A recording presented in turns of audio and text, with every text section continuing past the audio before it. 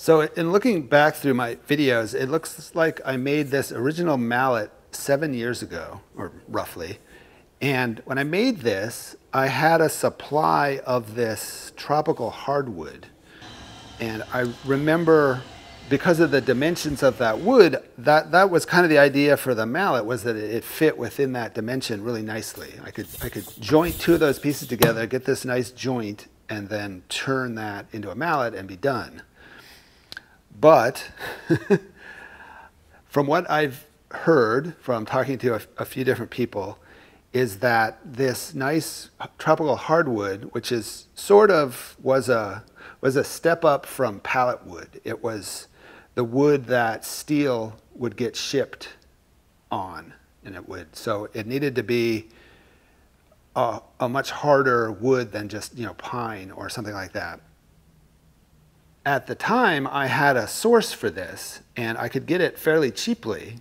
So I wasn't too worried about making mallets. Well, I waited a couple years, and it turned out there was a shipper's strike or a dock worker's strike. The story I've heard is that the powers that be sort of decided to ship steel to Canada and not to Portland anymore because of that strike. So because of that, this nice wood doesn't show up in Portland anymore, and I don't have a source for it anymore. So my plan this year is to make a batch of mallets, use up the few pieces I have left to make heads for the mallets, and I'll just use sort of maple or cherry or something for the handles. And that'll be the set of mallets that I'll make. And I'm thinking the handles, I'll probably have to glue up two pieces with a seam, but I think that's okay for the handles. The other wood that I have for the heads, most likely, is I cut up some oak with my friend Trent, I think 2 years ago now. And I cut a bunch of those at the sort of dimension I needed to make mallets. And I cut up a piece and I checked it with the moisture content meter, and it's still a little wet. It's like 16 or 17%, which seems a little on the wet side. So I think I'm gonna have to wait to use these at least another year. But what I'd also like to try is maybe making sort of segmented heads, or do heads that are more purely decorative, not something I'd want to hit anything with, but try and find a way to make mallets without this source of tropical hardwood. The idea with this mallet design is that the head and the handle are joined with I guess I would call it a radial joint. Sort of a bunch of fingers, I guess, that fit together. My first thought with making a decorative head was to take birch plywood and make sort of a woven pattern with it. Sort of use the linear side grain of the plywood and make it into a checkerboard pattern. So it sort of looks like a woven basket. What I needed to do is to cut segments to make rings to make the head on the mallet. But to do this woven design, I needed to rotate the edge of the plywood 90 degrees. So I made some strips where I cut the plywood into small pieces and rotated them 90 degrees and glued them back together into strips that I could then cut into triangular segments. And this will give me the grain running 90 degrees to how it would normally run in the plywood. Then I can cut a strip of plywood that I haven't cut up into segments, and I can cut up the strip that I made with the rotated grain, rotated edge, I guess. Then I can make a ring with an even number of segments, so I picked 12, and I can intersperse the two types of segments.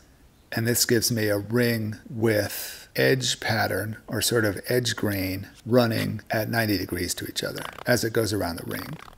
Then when I stack the rings up, I can rotate them by one segment. I can sort of get a woven pattern. Once the rings were glued up, I could sand all the faces. This is the same drill that I always do. And I can glue all the rings together. I didn't have to worry about the center too much, as that was going to be inside the mallet. I did make one ring that was different. It was made up of all pieces with the grain rotated. So I could put that on the top, or sort of the end of the head, as that's how I wanted the pattern on the end of the mallet to come out. Another idea I had for a decorative head was to glue some pieces of bamboo plywood together. Now this is the same bamboo I used in the kitchen and on the Death Star that I did a few years ago.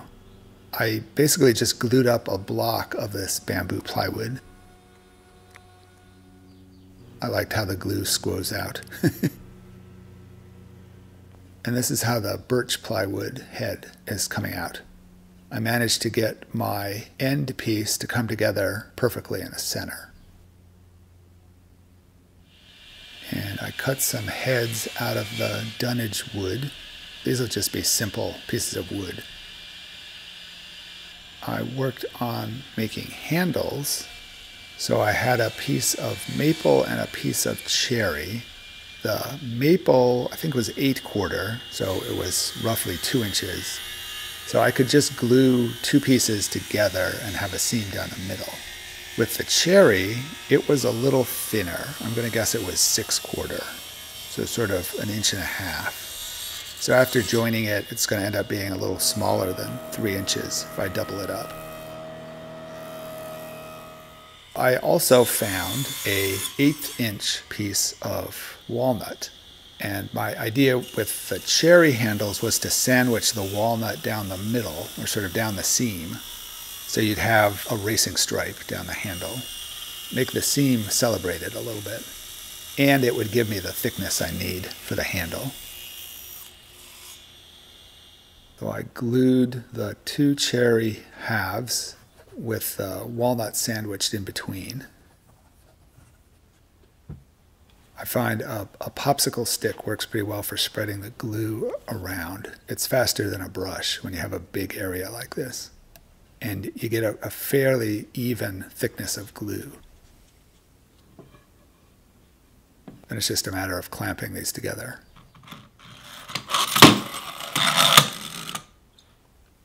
Once the glue was set up, I could joint the faces and get it somewhat close to a square. And then cut that piece into lengths that I can make into handles. So I think the head pieces I was cutting at 4.5 inches long, and the handles were 7.5 inches long.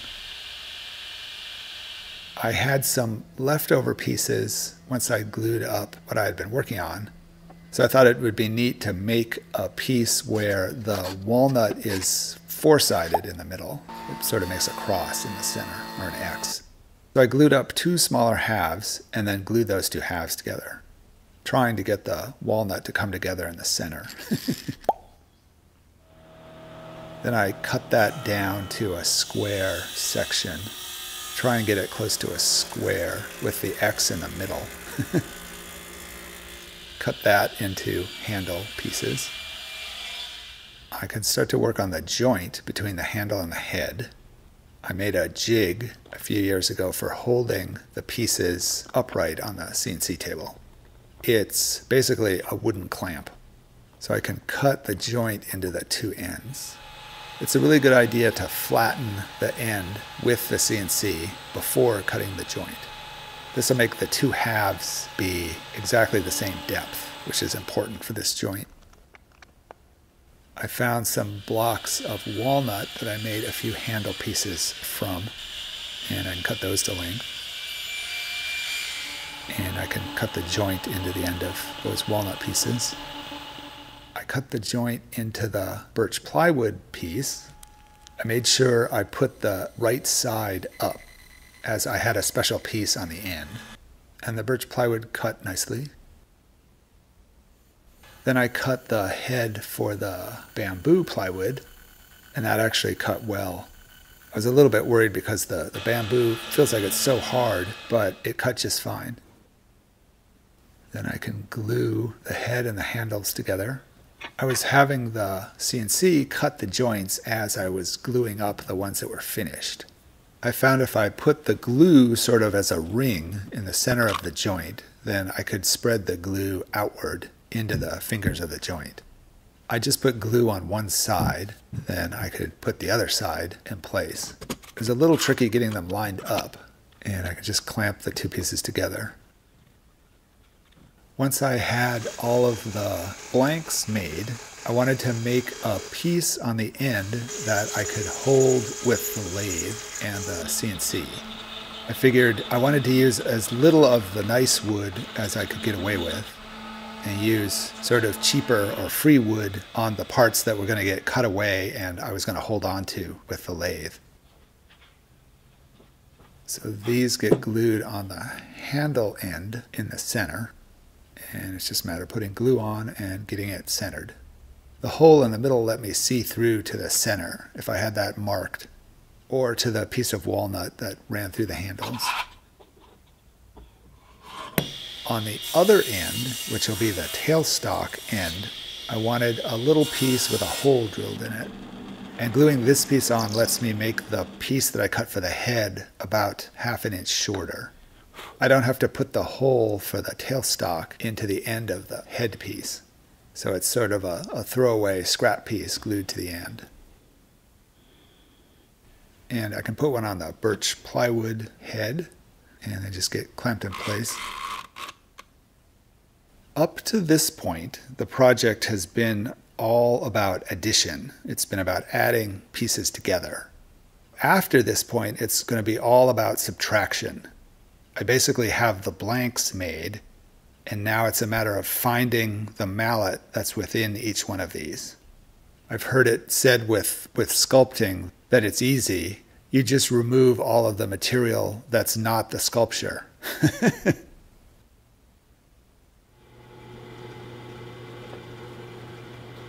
I have a template I cut out, and I can use that to just do a quick outline of the shape of the mallet. And this will just be a guide on the bandsaw to cut off the extra material that I don't need. And I did one side, and then I can glue those pieces back on again, the hot glue gun. I figured out pretty quickly that I only had to put one of these sides on, the side that's up. The side that's down I don't need. And I can cut out the material I don't need. And I tilted the big bandsaw table so I could cut the corners off. And this will remove a little bit more material. I had a little bit of a factory going. I was trying to get as many machines going at once. In trying to save a little bit of time, I set up the mallets on the 4th axis on the CNC machine, and I could do sort of a rough pass to get a lot of the material removed and get to something of the shape of the mallet, but it still isn't finished at this point. This is really just removing a bunch of material and getting to where I can put it on the lathe and spin it quicker right at the beginning. And I have a shape that I can work with. And I'm not having to find the mallet every single time I put it on the lathe. So that was sort of the generic mallet. And then I have the birch plywood mallet, which cut just as well. I was a little worried the plywood was going to get all frayed or be fuzzy or something like that, but it was fine.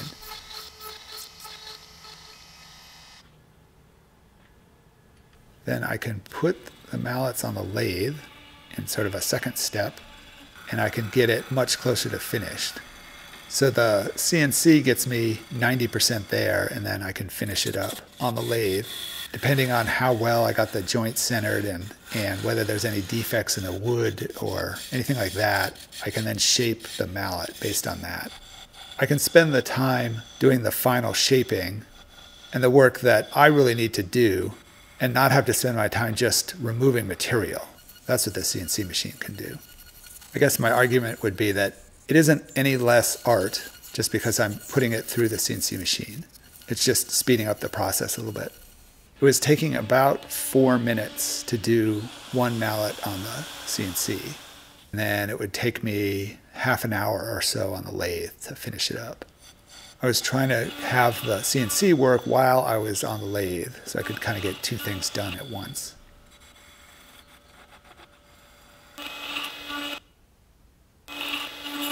I did have one that I didn't run through the CNC, and I carved that entire mallet on the lathe. And with my big roughing gouge now, it's actually pretty quick to get it to where I can start shaping it. I think it's longer. I didn't time it, but I think it's longer than 4 minutes. And I'm just running through a bunch of the different mallets here. I would do the wood turning and the shaping and then do all the sanding all at the same time. Once I take the mallet off, it's very hard to get it in exactly the same location again without it wobbling. So once I had the mallet shaped and with a sanded finish on it, I could cut the end off. And I have a steady rest I made for small objects. And I can put the mallet in that steady and I can do the end. And the first few I tried wood turning the end, which worked okay. But what I figured out was that I could put a fairly rough carving disc on my grinder and I could shape the end of the mallet just as quickly, if not quicker, than the wood turning tools. And it seemed to put less stress on the steady. I could kind of gently make the shape on the end of the mallet head.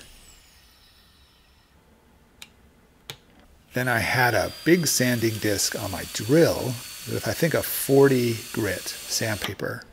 And I could do a little more shaping with that and smooth out the roughness from the grinder disc. Then I was ready to start sanding, and I could sand the end. And this went pretty fast because it's just the end. It isn't very big. It was mostly a matter of getting the shape right and getting the finish to kind of wrap around the head.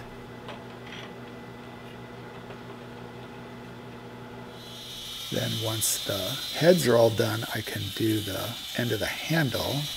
I'm going to save all of those pieces I cut on the CNC for future projects. And I can do the same thing on the handle end. I can sort of carve it into a shape that I like with the grinder and then sand it and get the finish to wrap around the end of the handle. I resanded a few of them on the handle and the head, just where the wheels had been running.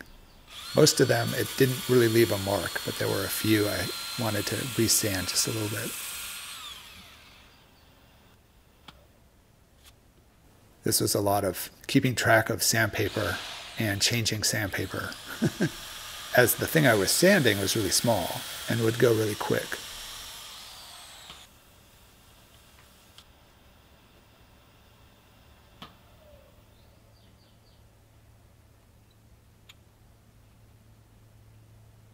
I really like how the birch plywood head turned out. It really looks like a woven basket. Like it's a whole different material from what it is. The last thing I wanted to do was to put my initials in the end of the handle. So I have a V bit in the CNC and I made a jig that'll hold the handle, and I can just put my initials into the end of the handle. This took almost exactly 1 minute for the CNC to cut. So it took longer to load and mount the mallet than it did to actually cut it. Then I can put finish on. I put finish on the handles first. Then I came back a day later and I hung all of the mallets with string from the handles, and I could put finish on the head. I have one request. I would love any information about how to get this tropical hardwood dunnage wood that steel is shipped on.